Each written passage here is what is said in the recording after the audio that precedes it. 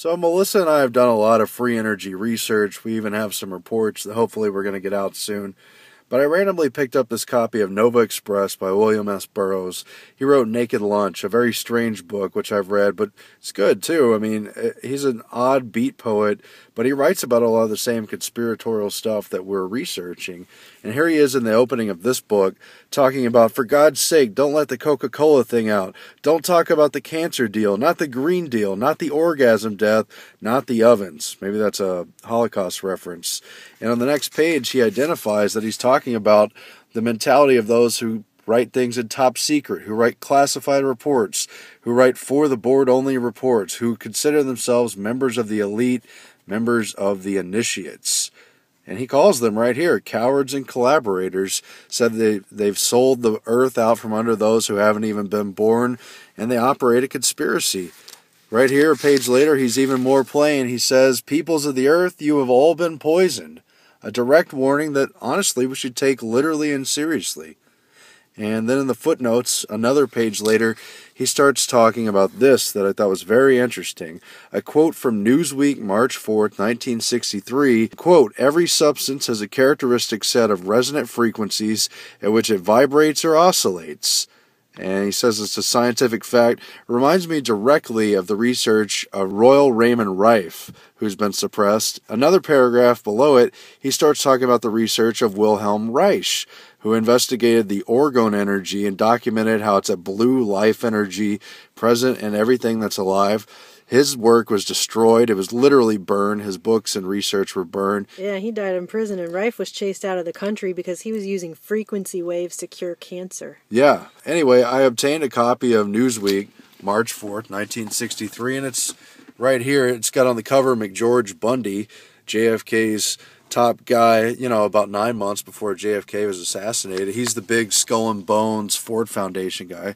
But at any rate, here they are talking about not Royal Raymond Rife, but Leo Baranski, and he's doing research into very similar things. It's called A Shot in the Head, and he's about to do a reputable experiment as a psychologist and a physical chemist where he's going to shoot himself in the head with microwaves to target ATP, adenosine triphosphate, inside his brain.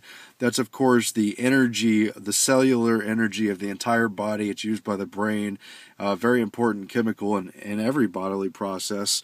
And basically, he says over here, every substance has a characteristic set of resonant frequencies at which it vibrates or oscillates. And based on that principle, he has targeted the resonant frequency of ATP energy to shoot it with microwaves, to bombard it, to break it down, and hopefully to trigger the release of ATP, which is very useful, very high energy. And he says here that he knows it's dangerous. Baranski's well aware that microwaves can be dangerous. Monkeys have been killed within minutes by bombarding them with high-frequency radio waves. It depends on the angle, said the 36-year-old scientist. If you hit it from the top, it will kill. From the side, monkeys have endured 3 hours of irradiation without any trouble. And there he is, one of the only known photographs of him saying what almost looks like a coded message. From the top, it will kill. And this is a guy who worked on unified field theory with Einstein, right? Yeah, and he's been involved in some very credible research that could yield free energy applications. And here's an Associated Press article from a month and a half before, February 1963. Scientists will test ray gun on self. And they're talking about the same technology. He says the implications could be, number one, it could double man's lifespan, maybe even make him incredibly stronger. But number two, it could also paralyze or kill entire populations. And number three, the trigger of ATP energy release could rival that of nuclear explosions that could be tamed to provide a virtually inexhaustible source of industrial power. That's pretty big stuff. Yeah, and it even says in here, let me see if I can find it, that using microwaves, they could extend the range of effectiveness to almost any distance on Earth and in space. They could make weapons out of it. They could at least double man's lifespan with regular periods of radiation of this by dosing with ATP. They could also, he also says down here that a pound, I believe, 1 pound of ATP could yield in 1 minute the energy equivalent to burning 7,000 tons of coal. That's huge. And what I think is even more interesting is that other than this article and the one in Newsweek that's basically a summary of it, there's not a lot of information about this Baranski guy. He has been memory hole. This is the last thing I could find on Leo Baranski, having to do with the fact that in 1971, when he was 45 years old, he began to feel ill on a Saturday, and by Monday afternoon he was hospitalized, and by Monday evening he died. And they listed his cause of death as acute leukemia, which was only diagnosed after he entered the hospital. So he was only 45 years old.